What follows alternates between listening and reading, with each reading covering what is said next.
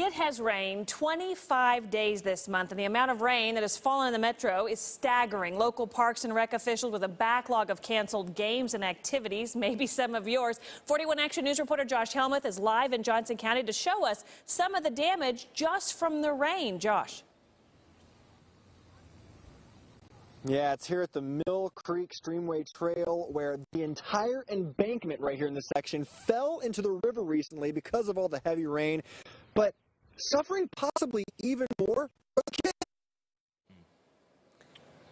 All right, so they've had about $250,000 worth to shore it back up, but suffering possibly even more are the kids, especially those involved in sports like baseball. It's now rained 25 out of 29 days, as I mentioned, meaning most kids really haven't had much of a baseball season yet at all. Baseball's only completed one weekend tournament since March, and they've had to reschedule nearly 1,000 games so far out here at these fields, a headache for both families and those in charge of the games.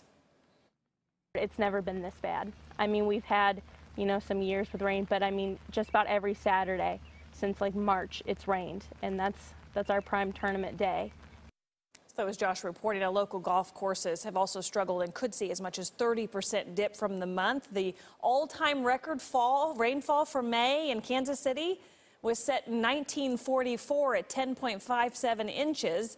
And as of this morning, we were at 10 inches with still 2 days to go.